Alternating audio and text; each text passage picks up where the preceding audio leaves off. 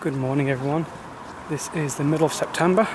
It's 8:15 in the morning and I am in Helmsley, North Yorkshire. This square, or supposedly that cross there, is the start of the Cleveland Way. So just outside the Royal Oak pub, that's the flag of England and the white rose of Yorkshire on the flag next to it, here in Helmsley. So the Cleveland Way is about 110 miles long. It starts here in Helmsley and it runs along the northern edge of the North York Moors National Park before curling round to the sea and ending at Filey. So what does Cleveland mean? Cleveland's pretty much a historic area here in North Yorkshire, and it simply means cliffland because this area is fairly high up, surrounded by cliffs. For example, I just drove up Sutton Bank, which was a 25% gradient, and we'll see that later on today. So with the church making the noise, it's calling me, that's where I need to get to. So let's head on back there and set off on the Cleveland Way.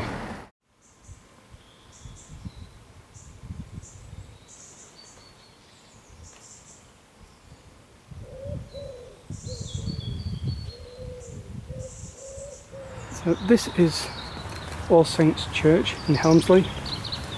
So looking at the gravestones, they appear to be from the 1800s, though the church itself should be older than that.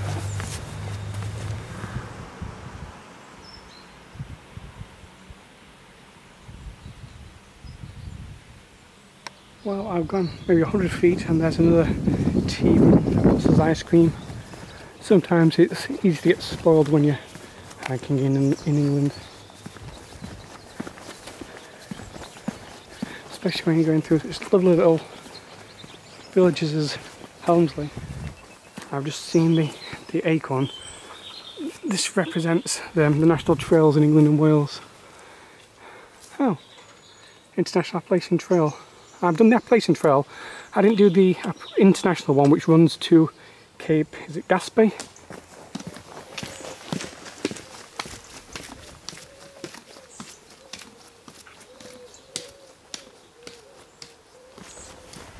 I shouldn't have too much climb to do today. I'm quite high up and I'm not really going to go down much. I'm going to stay fairly level. You can see just really fairly gentle hills just through the fields. Hey horses.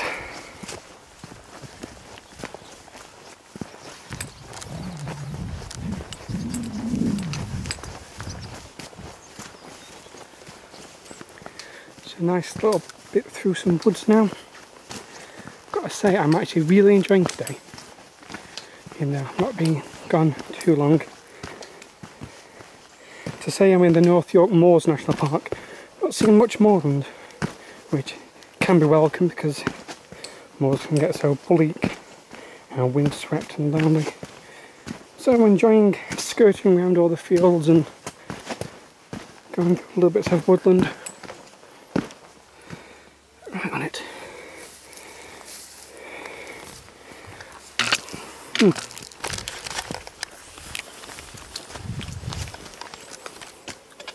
Actually not bad at all. It's really nice.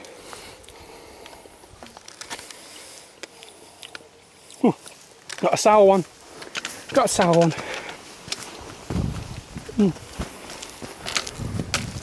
Just have that one, looks ripe. Wow. Really juicy blackberry. That was perfect. Well, my first little view.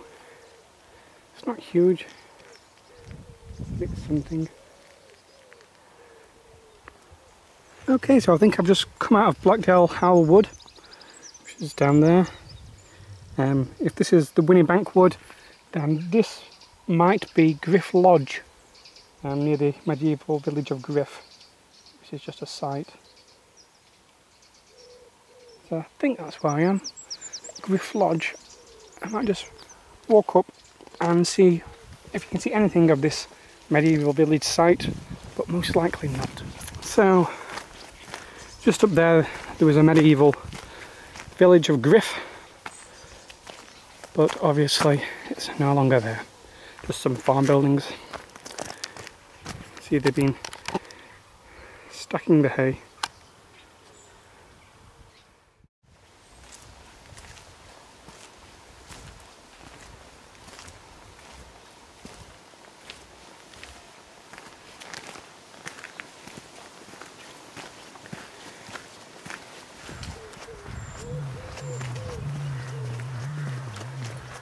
Just a bit of road walking for a mile up to Rivo Bridge. Had one car pass me. Had pheasant or grouse. So that there is Rivo Abbey. Built in the 11 or 1200s by I'm not sure how I say the word. It's a station. Can't remember. I've only seen the word written down. I've never actually heard anyone say it. So they were, lots of French monks came over after Norman conquest and the centuries that followed, and they built all the monasteries. And then Henry VIII, after the Act of Supremacy, when he became the head of the Church of England, he dissolved all the monasteries, confiscated the lands, and took all the wealth. The Cleveland Way doesn't run to Rivo Abbey. Here's how you spell Rivo. I hope I'm pronouncing it correctly. You just never know. So here's Rivo Bridge. It's got its central arch is the main one that the river's flowing through, and it's got its two cutwaters. That's quite a nice little river. So you can stop by.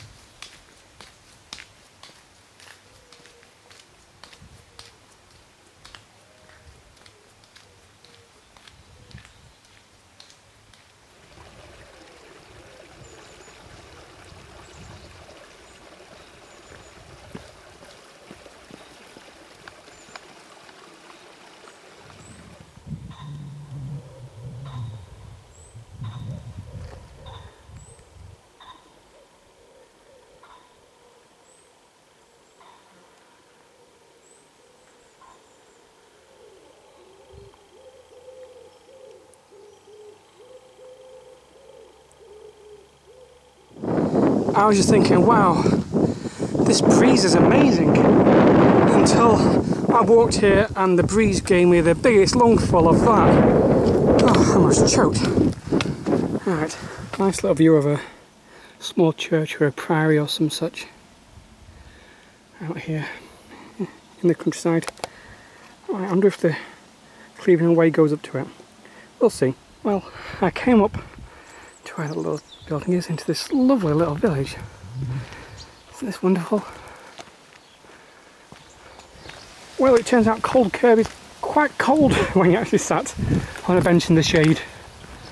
So I'm going to keep walking into some sunlight. Well, there's flapjack and 50p each, but I don't have any change on me. I'm only carrying notes. That's why you should always carry change. You're missing out on homemade flapjack. That could be the biggest regret of my entire life.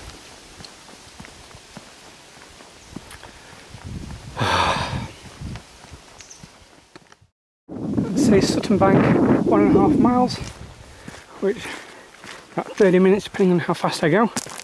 I think it might be a bit further if I go out to Ralston Scar, which I will do. This is a nice view. You can just see the moors over there.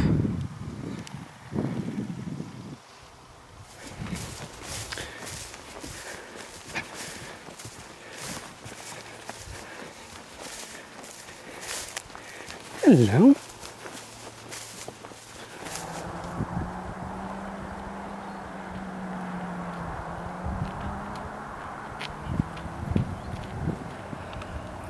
cars are heading up Sutton Bank, which is that it's a 25% incline, so keep it in low gear. No caravans up there. Completely clear this morning when I went up, but see there's a few cars there now. That plane's got a propeller on top.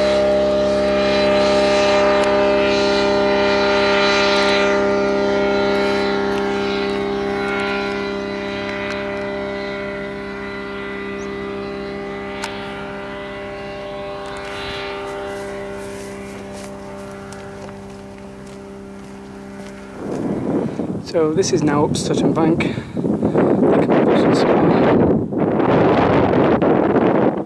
See why there was a hill fort up here a few hundred years BC.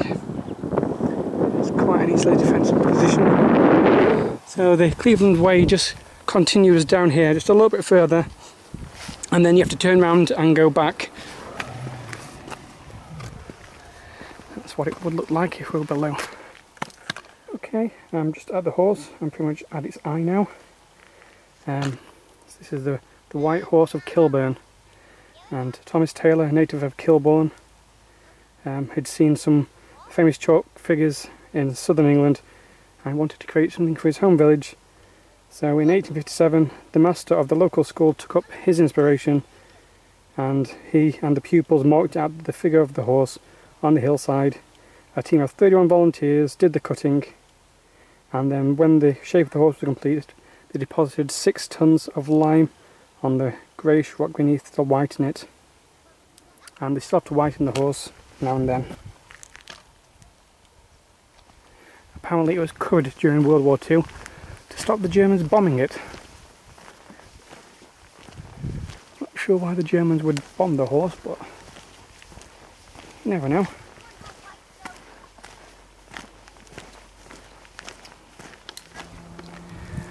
So this is where the Cleveland Way splits, going to the dead end at the White Horse before returning here, and I'm just going to press it onto Sutton Bank and then think about making my way back to Helmsley. So this is the National Park Visitor Centre here on Sutton Bank, North York Moors. I'll just check it out and then sit down, finish my lunch and head back to Helmsley. Right, I'm back in my car ready for the drive back down to Sheffield. It's been a super long day. I think the only thing for me to do is thank everyone for watching. As always, it has been a pleasure making this video for you.